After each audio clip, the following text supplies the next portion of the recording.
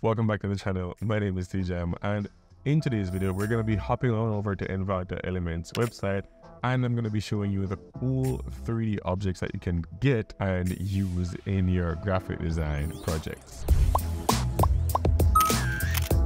So here we are on Envato's website, and all you have to do to get 3D objects is just come up here to more and then go 3D, and here are all the cool 3D assets that they have available at your fingertips, right? They have so much. It says here 269,000 3D and 3D objects, and let's say you like one of them and you want to download it, right?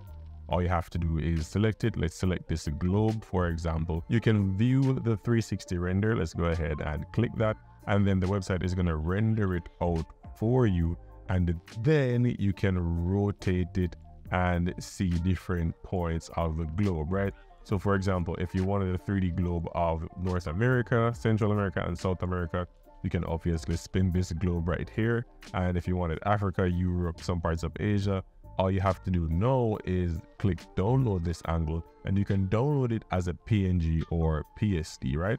Then just click download, add it to whatever project you're working on. If you're working on a project for a client, create a new project for the client here. Let's say the project is called Globe Project, right? Let's just put sample because it's not a real project.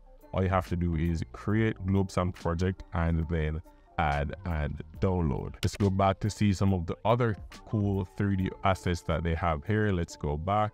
And then I like this laptop. I like this plane as well. So many cool stuff here. So many, right? Let's go ahead and click this laptop.